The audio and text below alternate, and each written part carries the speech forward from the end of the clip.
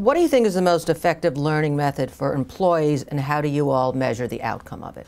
Well, we're in an interesting position because we're a company that publishes learning materials, education. We have a talent solutions business. So we actually have a real opportunity to kind of practice what we preach, or utilize what we publish and produce, right? So I'll give you a good example. We have Teach Like a Champion is one of our best-selling books for teachers.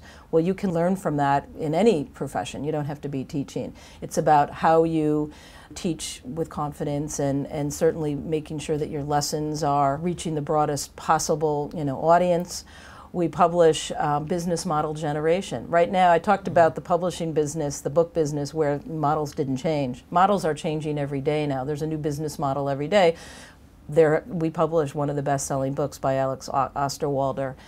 We have assessments. So for us, what we really do is try to utilize that material through our Talent Central kind of portal site in terms of making these tools and resources available to our colleagues. We have more formal training programs as well.